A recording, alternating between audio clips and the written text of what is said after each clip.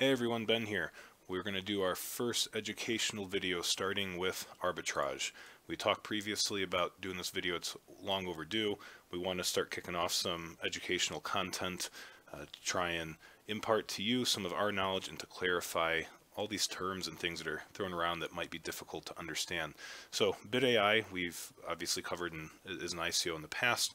They had originally started off their platform talking about doing artificial intelligence trading as a way to make money on their platform. So these lending ICOs, we lend them money for 90 days, 120, whatever, and these ICOs, these coins, these managers, they tell us, hey, we're going to take your coin, we're going to manage it in some way to make a profit.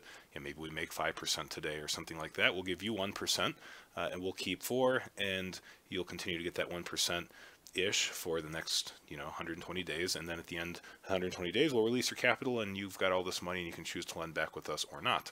So artificial intelligence, we can do a video on that if you're interested. All sorts of other methods of making money. We're focusing on arbitrage today. After their ICO started, the BitAI talked about doing arbitrage or AI based arbitrage, so using AI to generate arbitrage strategies. On their website they showed an update where they've got a platform showing their arbitrage trading in real time. On their YouTube channel, I believe you can go watch a video on this whole interface trading live. At least they claim it's trading live. Another example would be Thorncoin, which just finished its ICO last week. In their white paper, they talk about trading strategies, and their second bullet point here, we are currently working on arbitrage trading algorithm, which will be added to our trading stack in the very near future. So these different platforms are talking about arbitrage. What the heck is it? That's what we're about to talk about. So in its simplest example, arbitrage is a trading strategy in which you take advantage of price differences on different exchanges. And of course, this has historical rooting in stock market, equities trading, futures trading, and now that we can trade cryptocurrencies, it exists in cryptocurrencies. And so you might have two different exchanges, let's say Bitfinex and GDAX, for example, and between these two exchanges, you may have different prices for Bitcoin, for which they're trading at. You may have one trading at 10,000, one trading at 10,500. Why might this happen? Well, it's not the exchanges that set these prices, it's you and I who are trading these coins that set these prices, and for whatever reason there may be a price discrepancy at a certain point in time, and there's others will talk about as a guaranteed profit. As we'll see, it's not really a guaranteed profit, but there is profit opportunity to take advantage of this price difference. So how might you do that? In the simplest method, you might have money parked in both exchanges. Say you had USD sitting there and you notice this price difference. You're like, hey, look, 10,000 here, 10,500 here. I'll buy one Bitcoin on Bitfinex, then I will transfer it from Bitfinex to GDAX and from wallet to wallet. And once it gets to GDAX, I'm going to sell that coin. And I bought it 10,000, I sold it 10,500. Holy crap, I just made 500. Isn't that awesome? Well, that's a simple example, and it's the easiest example to understand, but it's one that would never play out in real life. And why is that? Well, these platforms change over time, right? These things are traded 24/7. Every second the price is changing. So in a volatile market, especially something like Bitcoin that can change 10, 20, 30% in a day, 30 might be high, but easily we've seen 10 to 15%. If I buy right now, it might take, as we've seen, an hour, 2 hours, 3 hours to actually transfer the coin from Bitfinex to GDAX. And by the time it gets over there, it may not be 10,500. It now might be $9,990. So if I sold at that point, I would actually lose money. It could go up in that time, who knows? But you have this transfer time between the exchanges, and that really makes this simplest example of arbitrage not realistic for a trading platform to actually use. A more realistic example of how to do this, we've got right here. This is called cross-market arbitrage. And the way this would work is you'd have money parked over in two different exchanges. Let's say you had 10,000 USD in Bitfinex, you had 10,000 USD in GDAX, and maybe you, let's say you owned one Bitcoin in each exchange as well. So I've got essentially the same amount of currency in both exchanges. One Bitcoin, same amount of USD. Yeah, 2 Bitcoins total and a total of $20,000. So this is really my net total between both accounts. And what I want to see is either the number of Bitcoins go up or the number of USD go up. You know, I don't care necessarily what happens in an individual exchange. I want my total amount to increase. So we've got this issue with the time between exchanges to transfer coin that we just discussed. So what's a way you could take advantage of price difference between the exchanges simultaneously? Well, since I've got one Bitcoin in both, and let's say in this example again, Bitfinex is being traded at 10,000, the GDAX is being traded at 10,500. Well, I could buy one Bitcoin on Bitfinex, right? I have $10,000 sitting there. That would of course suck up my whole balance. And at the same time, I could sell one Bitcoin on GDAX, which is right now listed at 10,500. What happens after that? Well, on my Bitfinex account balance, I've gone from one Bitcoin to owning two, and I don't have any USD left because I spent it to buy that Bitcoin. In GDAX, on the other hand, I had one Bitcoin, I sold it, so now I have zero. I started off with 10,000 in that account. Now I've got 20,500 because I sold at 10,500. So my net balance between both accounts is still 2 Bitcoin, right? Before this trade, I had 2 Bitcoin. Right now I have 2 Bitcoin. They just happen to be in 2 different exchanges. Before the trade, I had 20,000. After the trade, I've got 2 Bitcoin and 20,500. So here I've made $500. And if I've got a good API, a good platform coded up, I can do this in real time, right? We know the price is changing second after second, minute after minute. I don't want to wait to actually send Bitcoin from one exchange to another to pull off this trade and take advantage of the price difference. Here, by having coin in both exchanges, I can buy and sell immediately and take advantage of this price discrepancy. And this is just 2 examples of arbitrage. There's several more. Lots of different ways of doing this. You can look some of those up on your own, but at minimum we wanted to try and explain to you how Thorncoin, how BitAI, and some of these other platforms are trying to take your lending amount and turn it into some type of return that they're profit sharing with us. Hopefully this makes sense. There are some issues with arbitrage, and of course we talked about what they were for this simple example. This cross-market arbitrage, where you've got coin in both two different accounts, has its own issues, and you can start to think of these, right? You've got exchange fees.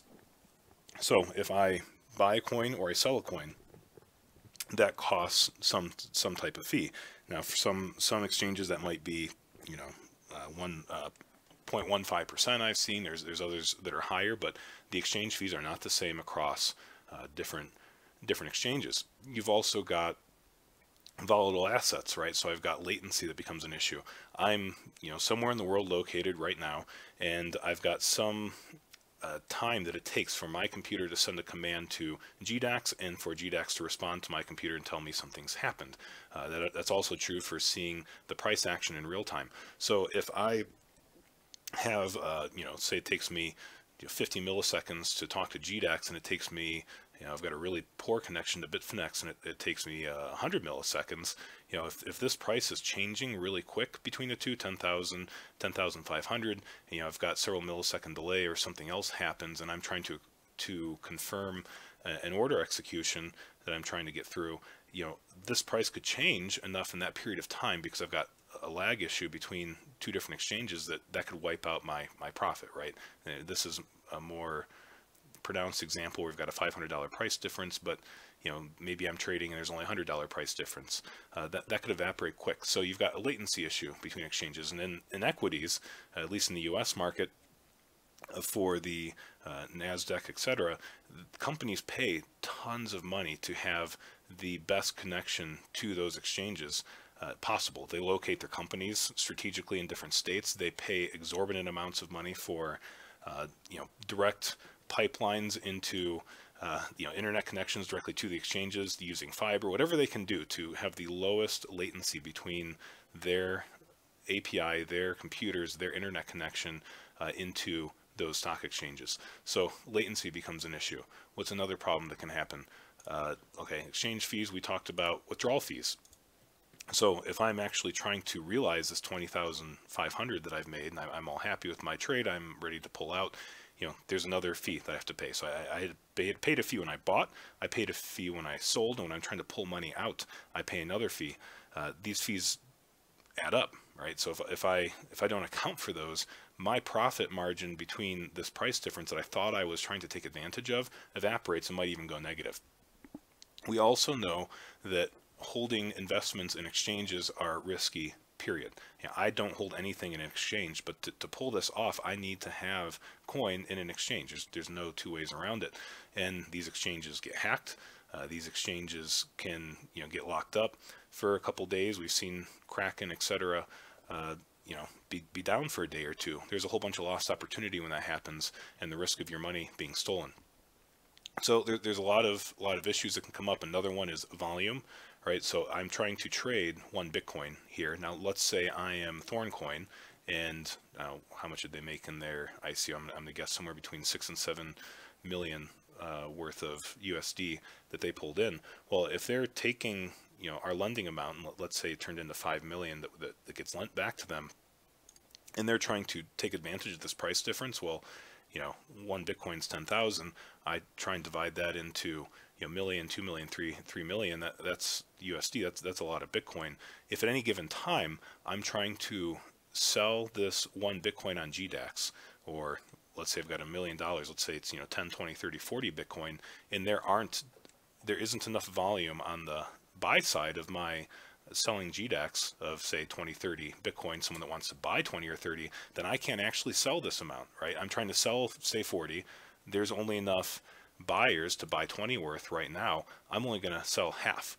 If I'm trying to then buy on Bitfinex, try and buy that 40, if there's not enough people selling at that point in time, I might only buy 10. So, I can have these partial fills or no fills at all, or get stuck, right? I'm trying to sell something and I can't whatsoever because there's no buyers, but I was able to buy no problem in Bitfinex because there were a bunch of sellers. Well, now I've really kind of screwed myself because I didn't actually take advantage of this price difference at all, and now I've just committed my USD that could have been used for a better arbitrage opportunity with better volume at that point in time, but now I can't.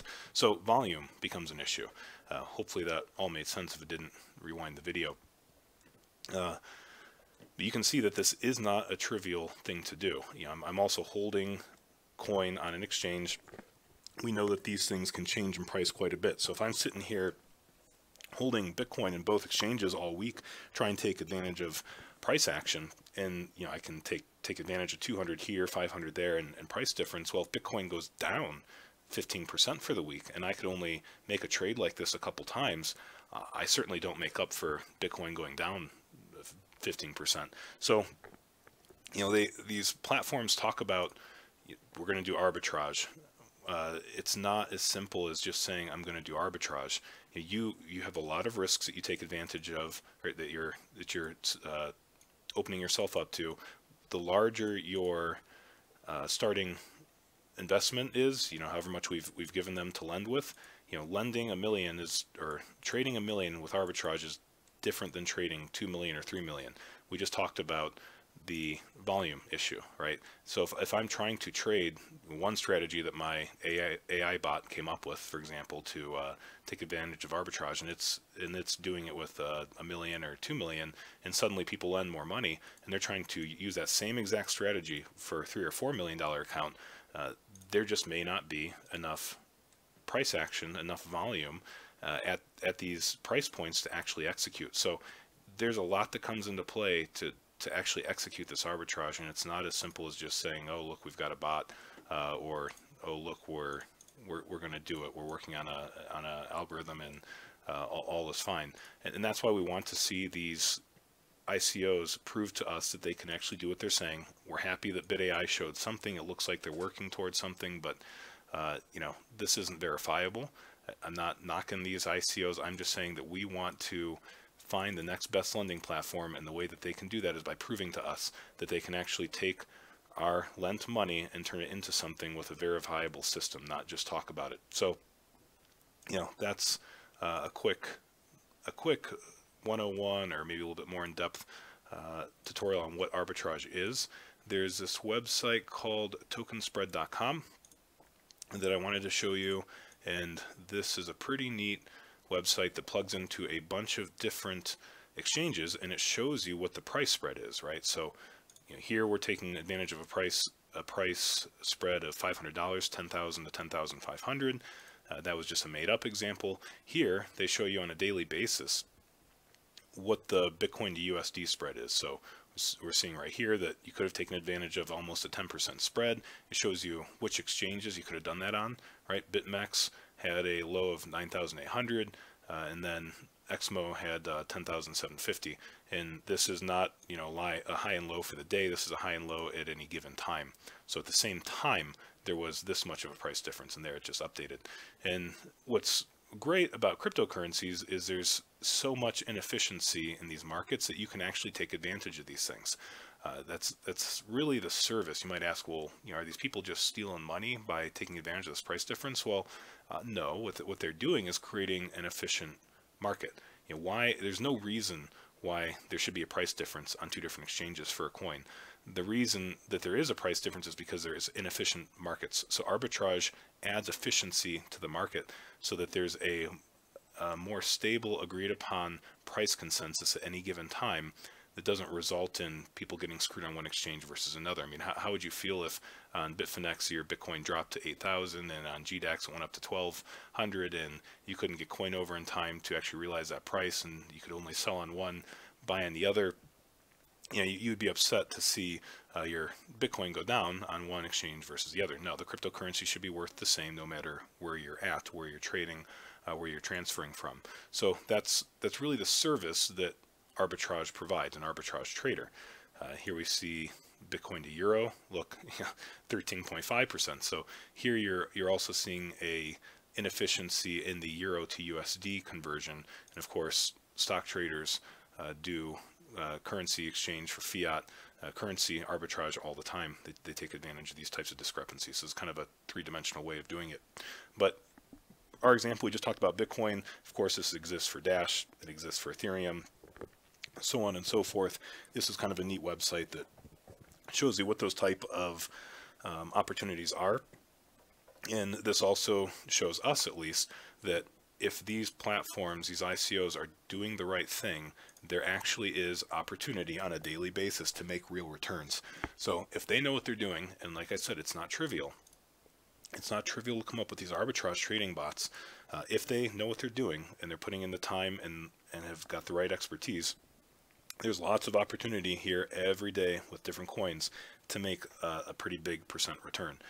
And you know, people ask, you know, are these 1% per day returns in these lending platforms feasible? Well, I mean, if you really knew what you were doing, you can see here, there's all these different coins that we're trading with up to a 1% or more price discrepancy. So sure, I mean, if you could take advantage of 10% or 5% or call it 2% on average per day in your trading algorithm for arbitrage, you absolutely could pocket a percent for yourself if you were BitAI or Thorncoin and share a percent of that profit with us. So yeah, some of these platforms that are, you know, we've seen some that are 5% or higher for a long period of time. I don't really think those are sustainable. Is 1% sustainable? Sure, if you really know what you're doing, it might be, but it's not an easy thing to do.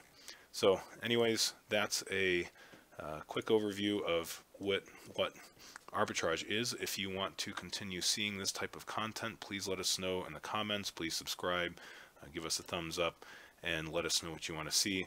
We've got lots more in the pipeline we could do, but we don't want to waste anyone's time with content that they're not interested in. All right, we'll catch you later.